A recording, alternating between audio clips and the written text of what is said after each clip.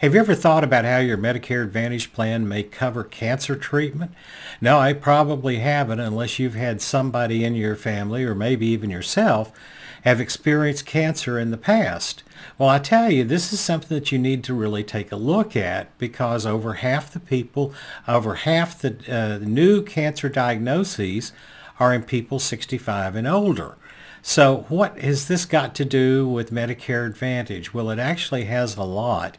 And you might even call this video number 2 on cancer and Medicare Advantage, but stick around, you might learn something. This is Bob Vineyard, your Medicare expert, and we're going to take a look at Medicare Advantage and cancer. Okay, one of the things you need to know about, there are some specialty treatment centers around the country. MD Anderson is one that's very well known.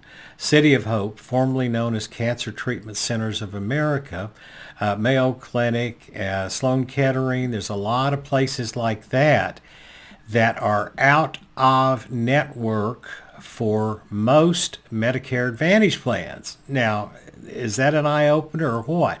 I bet nobody ever told you that when they were trying to sell you this thing, that you may have trouble going to some of these really, specialty places, well-known places, should you get cancer. Of course, they're not going to tell you that.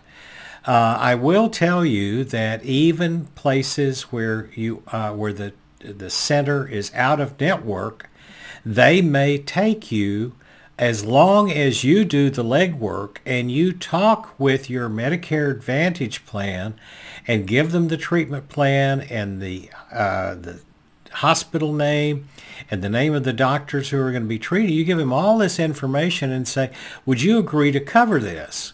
And maybe they will and maybe they won't. But even if they do, they're going to come back and say, most likely going to come back and say, well, as long as they agree to accept our payment schedule.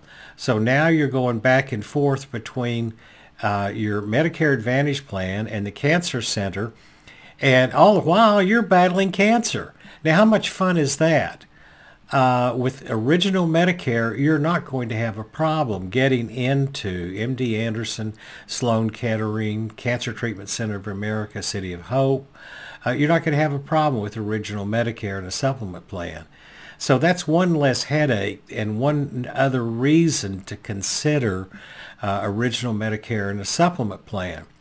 Now, one thing that you may hear a lot, especially from people who are pushing the Medicare Advantage plans, is, well, you really need a cancer policy.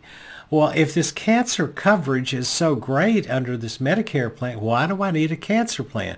Well, there's some things that cancer may not cover, that the Medicare Advantage plan may not cover, or it may not pay all of it, and you could have, several hundred, several $1,000s. So you need a separate cancer plan from a company that you probably have never heard of, and that's one more claim form to file. Who needs that kind of hassle when you're sick with cancer? I got news for you. Nobody needs that kind of hassle.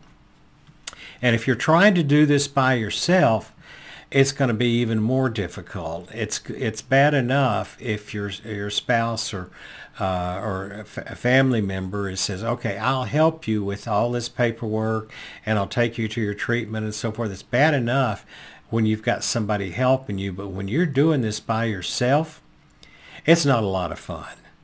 Think about that. This is Bob Vineyard, your Medicare expert with the Georgia Medicare Minute. You take care. Have a great day.